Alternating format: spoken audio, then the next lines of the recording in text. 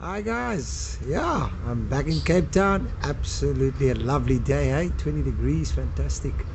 Yeah, so today we're going to speak about the shoes with the readiness to proclaim the gospel of peace. Okay, he shot at us with the shoes. Okay, so what is that? All right, Jesus made it very clear that you shall be brought before kings and important people. All right, and you don't have to worry about what you shall say, but the Lord at that point in time shall speak through you. The Holy Spirit, He will give you the utterance what to say. I found so many times in my life, if I don't know what to say to a person, I'll just say, Lord, Holy Spirit, will you please just make it come out? I don't know how to say it, I don't know when to say it, but please just make it come out in the right way. And boy, oh boy, I tell you, it comes out in the right way, and it just works out perfect. So acknowledge the Holy Spirit in this, that He is the one that puts the words inside of you. He makes you ready in season, out of season. You know, it's wonderful about the gifts. You're ever ready.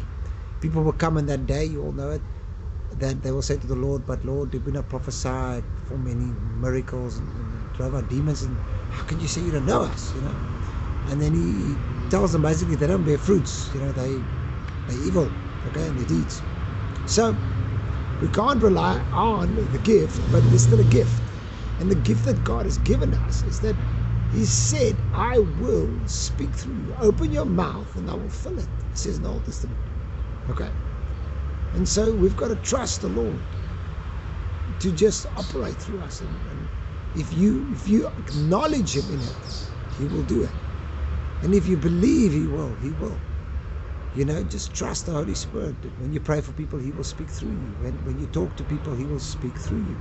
Trust that the Holy Spirit is working.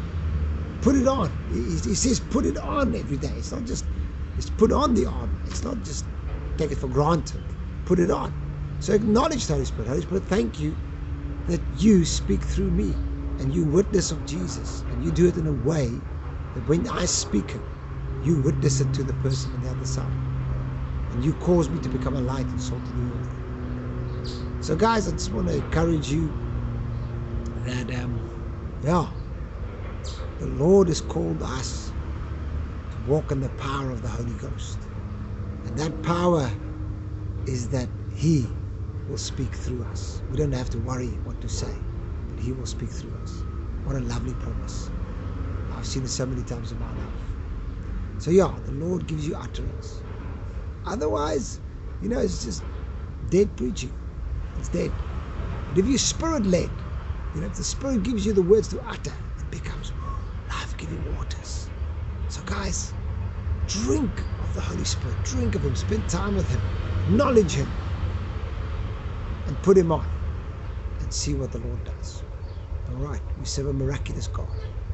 And He not only just wants to do miracles, but He wants to speak through you, pray through you, do everything through you. I'm with you.